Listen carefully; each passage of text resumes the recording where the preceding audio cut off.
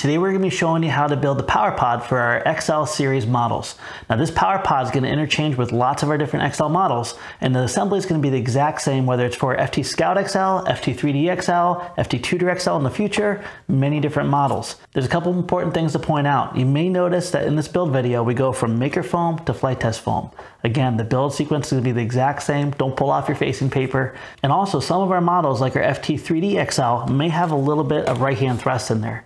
The way that you're going to know the side to mount your firewall is by the direction that the AFold is going to be pointing towards. It's very easy to see. You have your A indicator, and it's pointing towards the front end, which is your firewall. Let's get our materials in order and we'll get started.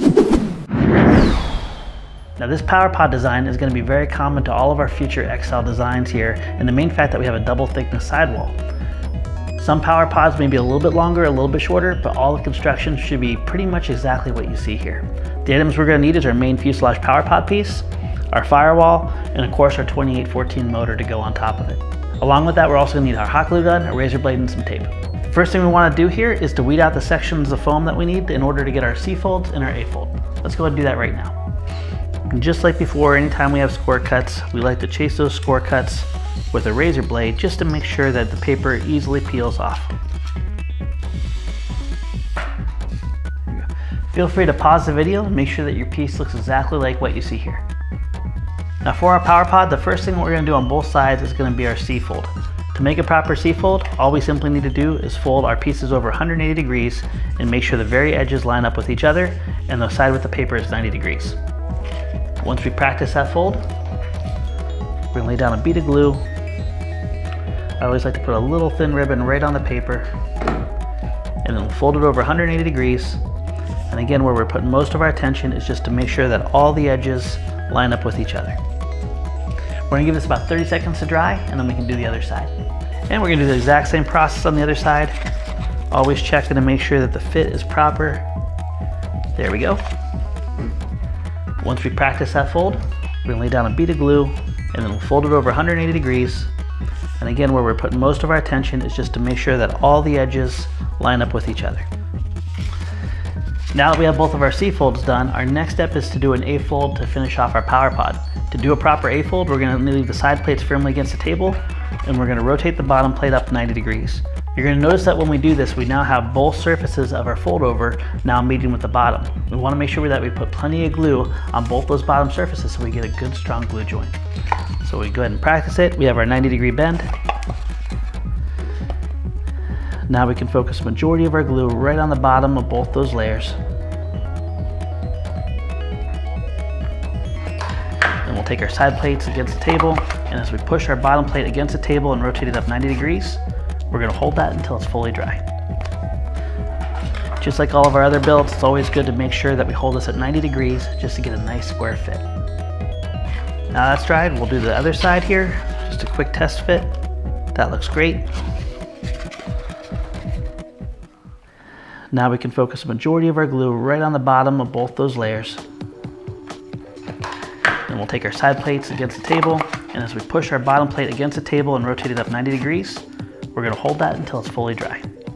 Now that we have our main PowerPod section, we can double check just to make sure that both of our side plates are above the bottom plate. Now that we have our main PowerPod made, we're going to go ahead and test fit our main firewall. And our 2814 motor is made specifically to be able to fly our XL model airplanes. Now it's really important whenever we mount this that we make sure that we mount this so the wire leads can easily go through this hole right here. And if you notice, our spacing on our back motor mounts is not the same. We're going to make sure that we line up our two outer and that the orientation is proper so these can pass through. Once we see what that orientation is, we can then transfer this over to the PowerPod and glue it in. Put a nice healthy bead of glue. The glue that does add tremendous strength, but it's really the tape that we're going to put on next that is going to make this last for a long time. Put this right on top. I like to let it squish down here. And it's really easy to go back afterwards with a scrap piece of foam and scrape off any excess that you may have. Now that our firewall is glued to our PowerPod, our next step is to wrap it with tape all around all three sides to make sure the PowerPod and the firewall are joined.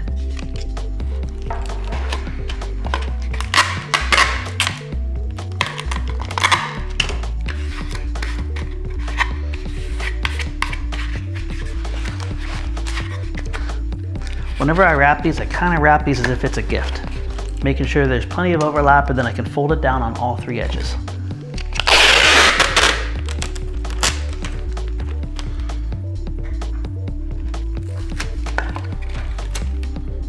Now that we have everything taped up, we're going to carefully remove the tape from the areas that we need to so we can properly mount our motor. Make sure that you don't neglect the center hole right here, because that could actually prevent your motor from spinning freely. Now, included with our 2814 motors, we have these 4 countersunk screws. We also include this X mount, and if you wish to provide your own wood screws, you can use this X mount to be able to mount to the outside here. But in this case, I'm just going to use the simple blue Loctite here. I'm going to use my screwdriver, and I'm going to mount the motor from the rear, so if I ever need to loosen it, all I need to do is remove the power pod and loosen the screws. Definitely recommend anytime that you're mounting any screws to your motor, if you have blue Loctite, definitely use it. First thing we're going to do is just going to pass our leads right through the firewall. Put a little drop of blue Loctite on this. Now that we have 1 screw threaded in, we can use that as an index and line up our other 3 screws and then tighten them all down evenly. Now that we have our motor screwed on, our last step is to attach our ESC. Now the orientation that we plug in our 3 ESC leads is going to decide our motor rotation.